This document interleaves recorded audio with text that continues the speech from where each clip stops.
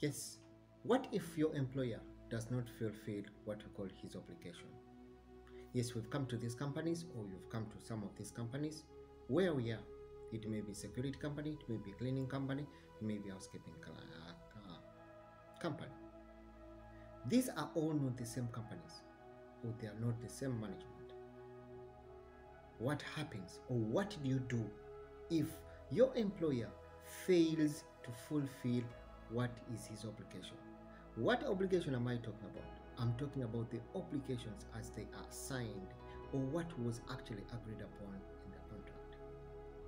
Yes, so most of the times, or most of us, or you may be out there, you've gotten into this kind of situation whereby either you are not paid in time, either you are demanding more salary of more months, either the living conditions are not good, either you're not being compensated for your food, or you are even denied of what we call medical.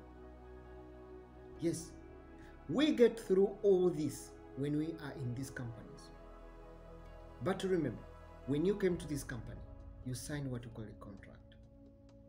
And that contract has terms and conditions, or what we call the terms that you are supposed that's supposed to bind you and the employer, or your sponsor, in one way or the other, that I can say. Something that you need to remember: if something like for that situation gets a little bit higher on you, let's say for example your employer or your sponsor is breaching what was agreed upon with the contract, my humble advice, or my advice to you, is do not boldly take up the matter very fast on fire. Talk to the human resource, or talk to the people responsible in that company. Express or high out what is your complaint to them. That complaint can be in writing, or can be even to what you call the immediate supervisors. What I used to do myself, I used to write, and I will carbonate everyone that I think is supposed to supervise me. I don't know how many of you have, but I had a chain of 5, from one supervisor to another supervisor, until you can reach the final person. So what I used to do is I used to draft a letter and carbon copy each and every one. I'll give a copy, such that at the end of it all, no one says I do not have a copy for that. But when you think of situations whereby you want to take up what you call the legal matters against your employer, most of the time you may end up failing. First of all, if you fail to a situation that you failed at most, you fail to get help, that is when you can go to another level of taking up what you call the legal matters. But remember, before you go to take up what you call the legal action, you must be having sufficient evidence to back you up. Otherwise, when we are taking what you call the legal actions, something that needs to come into your mind, you must have enough evidence for that. You must have supporting documents that are going to crew you up and take you on, which you must remember in one of them.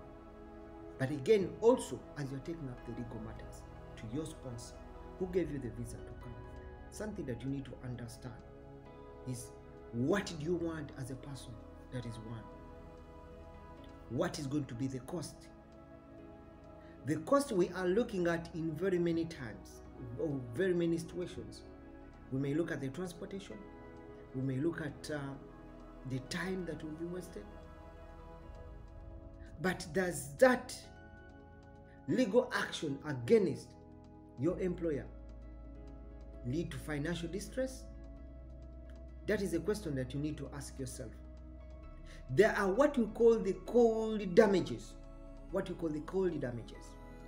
Yes, if you take up that legal action against your sponsor, and there will be what you call cold damages, what we call the financial damages, and you have enough supporting documents or evidence to back you up, then you have a right to go ahead.